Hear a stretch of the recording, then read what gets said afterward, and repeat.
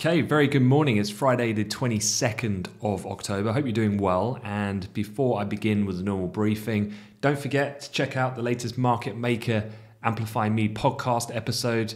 Just search for that title on things like Apple Podcasts, Spotify, Google Podcasts, and so on. You'll find it. Again, this week we've introduced a brand new series within the channel, which is called Career Hacks. And we got the first inaugural episode out on Wednesday about how to prepare for a virtual assessment center. So this is all geared towards students who are going through that really challenging application cycle at the moment. There's going to be a new episode every Wednesday going forward where we'll deep dive into some of these key issues like how to navigate a higher view interview, how to really maximize a group exercise, things of that nature. This will accompany, and don't worry for any traders, investors and so on that follow the channel, still our weekly end of week wrap up of some of the major events. And Eddie and I are going to be jumping on that podcast, which will go out later today. So remember to check that out. And if you like it, really appreciate it. We're on the pursuit of 100 ratings on the rating for the Apple platform. We're on 83 at the moment, so jump on there, help us out, help us bump up the rankings to get the word out to as many people as possible. Would be much appreciated.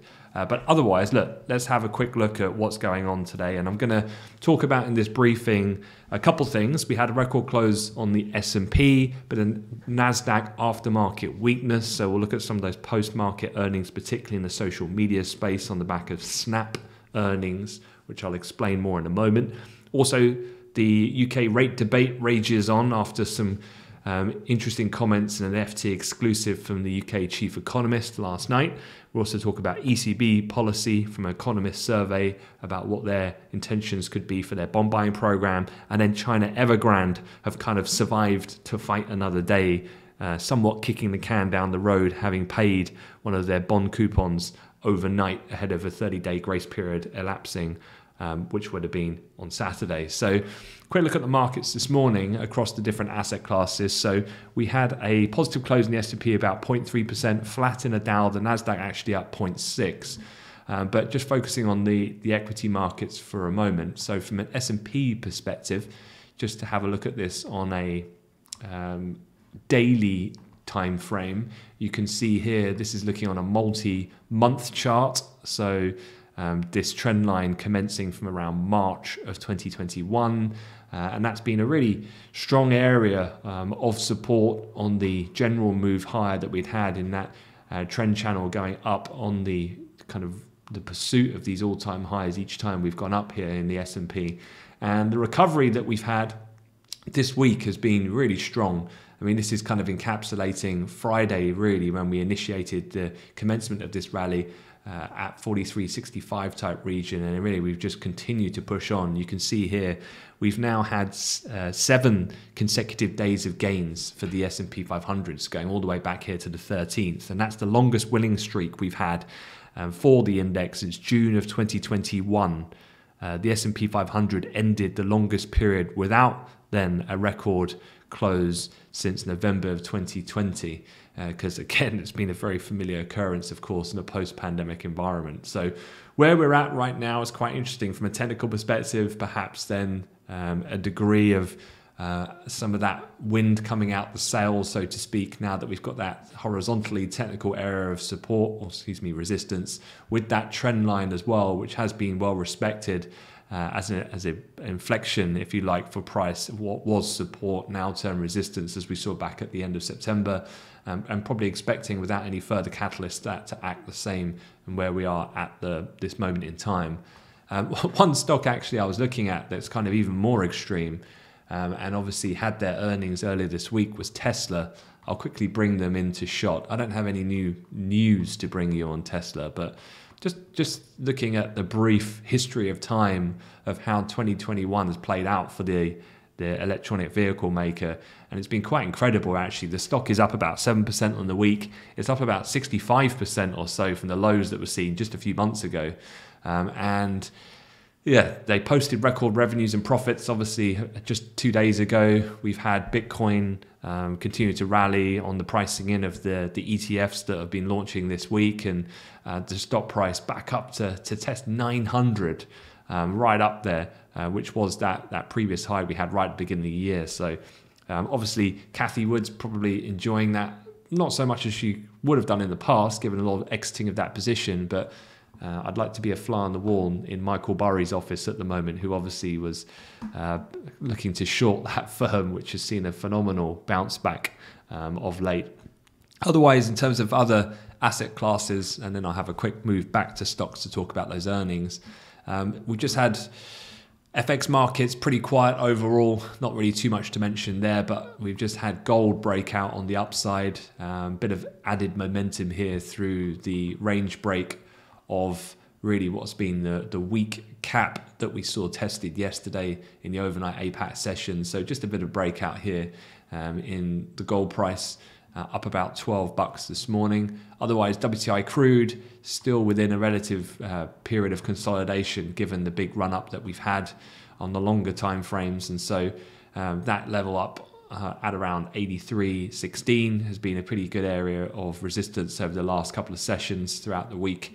On the downside, any downward movement would be looking around the 81.10 handle S1 and the double bottom of the weekly lows at 80.79 as an area of support to see that range hold, all things being equal at this moment in time. Back to the equity market then, just a quick look at the NASDAQ, and this will lead us into some of those aftermarket earnings. As you can see here, much more pronounced in aftermarket trades. So this would have been 9 p.m. last night. Quite a dramatic sell-off here in the NASDAQ future. And the rationale behind that was multiple. And so one of the main things to start with was Snap. Now, Snap in itself is not particularly a big name, but just bear with me and check out the numbers.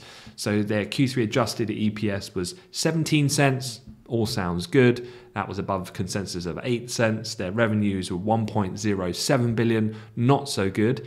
Analysts were looking for 1.10 billion. It was their outlook. They see Q4 adjusted EBITDA at a range of 135 million to 175 million. The street was looking for 300 million.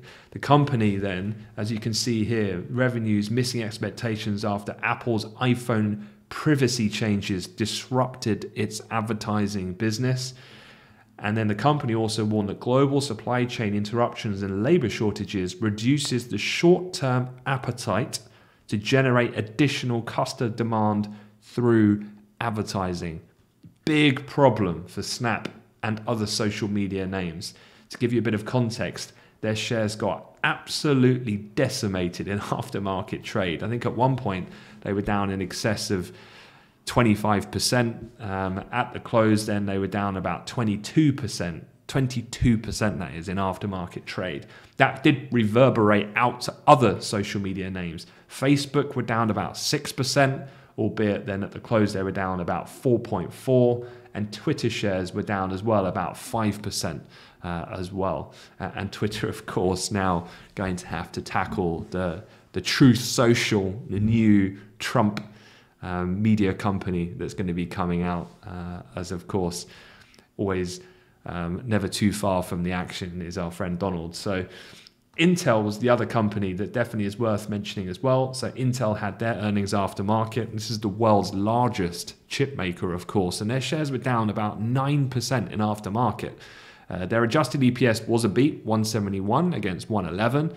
But their revenues missed, 18.1 billion against 18.24, and for their outlook, they see Q4 adjusted EPS at 90 cents. The street was looking for $1.02.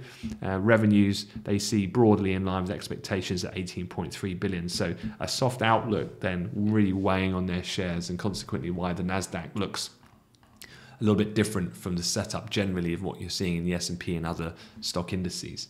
Sticking with the news, UK rate debate kind of rages on, and this came out last night as an FT exclusive. UK inflation is likely to rise, quote, close to or even slightly above 5% earlier next year. And that's according to this chap here, who, if you don't recognise him, he is one of the new Monetary Policy Committee members, Hugh Pill, who's the chief economist who replaced Andy Haldane. He said the central bank would have a live decision on whether to raise interest rates at its upcoming November meeting. And you remember there's a lot of focus on that. A lot of the big banks like GS, for example, are expecting the Bank of England to move rates higher, irrespective of not doing anything in normal sequence with their quantitative easing program as yet. The markets aggressively priced that in terms of the general disconnect we've had of a slightly less assured sterling in the FX market compared to a rates market which seems intent on pricing in aggressively rate hikes in the immediate future coming from the BOE.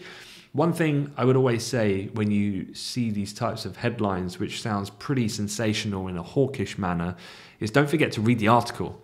It's easy to get duped. Obviously, media companies, you can throw FT in that bucket as well. It's in their interest to generate clicks and interest, and obviously taking out a sensational element from a speech is always going to provide that type of that ability. And so when you actually read the article, it's worth noting that Pill advised traders not to get too engrossed in the exact timing of any rate rise, saying, quote, there may be a bit too much excitement in the focus on rates right now. So if I was just to give you the headline, you'd be thinking, my goodness, they're actually going to pull the trigger in November, but then follow that up with some of the context of what he said. And actually, you could easily interpret that as the opposite. He said these things might occur, inflation might be a little bit more punchy, and the November discussion certainly is live, but don't get too obsessed about the exact timing.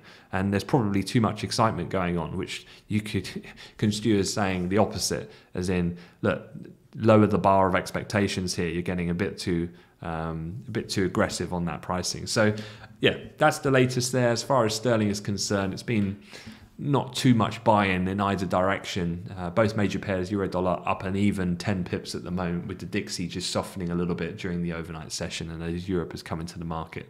But overall, currency is pretty flat. Elsewhere on ECB policy, this is generally saying then on Bloomberg that the bank will change its bond buying program before the pandemic purchases run out in March. And this is according to a latest survey of economists polled by Bloomberg. Policymakers will increase the pace of their standard tool next year. Remember, we have the asset purchase program, APP, and then on top of that, bolted on over the last 18 months or so has been the PEPP, the Pandemic Emergency Purchase Program, and it's that one that they're looking to end by March. But to smooth things over, do they need to ramp up a little bit the flexibility and size of the APP just to smooth over the removal of that additional stimulus program? That's essentially what they're talking about. You can see that a little bit more clearly here of what that would look like then, which is their bond buying pace and the PEPP being in red. And so what economists are generally expecting is then you could see what had been a regular purchase size of 20 billion in bonds every month might just perk up a little bit to around double that figure to smooth over the more dramatic collapse then of the support of which the European Central Bank has been providing markets going forward. No policy shifts are expected generally at next week's Governing Council meeting. Again, don't forget we've got several months still to run until we get the kind of conclusion of the PEPP, but this is typically, as we know, how monetary policy communication works. They're talking about it now, so it's very much bedded in by the time we get closer to that event at the end of Q1 of next year. The other thing then is China. China Evergrande lives to fight another day. They've basically paid a bond coupon before this weekend's deadline, according to people familiar with the matter. The company wired some $83.5 million payment ahead of expiry of a 30-day grace period, which was due on Saturday. Bit of context here. Evergrande needs to pay interest on another $4 notes this year, ahead of then quite a hefty wall of maturing debt next year, with some $7.4 billion coming due in onshore and offshore bonds. Again, the one they paid overnight was just a paltry 83 million. So bigger challenges still yet to come. And a lot of analysts, what I've been reading this morning, is kind of viewing this as somewhat just kicking the can down the road for the somewhat inevitable. So their shares were up overnight. Some slight reprieve was seen in Chinese equities. Not enough really to translate into anything meaningful, though, for the European Open. And as I said, at this point in time, with the US equities and the S&P hitting that record, 7 consecutive days of gains, the longest streak since the summer of 2021, perhaps just a little bit of a break on that move. Now, as I showed you in the technical setup of the S&P, we've got to that pinnacle, if you like. So it wouldn't be a surprise to see a little bit of consolidation, if not profit taking, going into the weekend, if I'm quite honest. Looking at the calendar for today, busy morning, and really this is a central focus for the day, which is the flash service manufacturing PMI numbers. So 8:15 France, 8:30 Germany, and then you've got the US figures coming out at 2:45, not forgetting, of course, the UK service PMI number at 9:30 as well. So they're really the main calendar fixed events that you're looking out for. Analysts generally, with Germany and France being in the spotlight this morning, suggesting forecast that the bloc's manufacturing activity cooled to a 9-month low amid ongoing supply-related issues, and the services sector growth further retreated from the 15-year peak that was recorded in the summer in July. So perhaps some slight moderation, albeit all figures expected to be well above in expansionary territory for the time being. Speaker-wise, there are a few you should be aware of. And you've got Fed's daily voter speaking at 3, Fed's Powell partaking in a panel discussion on post-COVID policy challenges as well, an hour later at 4 p.m. London time. Bigger US earnings to be aware of, Amex and Honeywell. And then in Europe, you've got Renault, the car maker, as well. But that is it. So again, don't forget to check out the podcast. That'll be coming out late morning London time. Eddie and I are going to have a chat about a number of different highlights from the week. So love to get some feedback on that and get you involved. And otherwise, I will see you on Monday. Have a great weekend. Take care.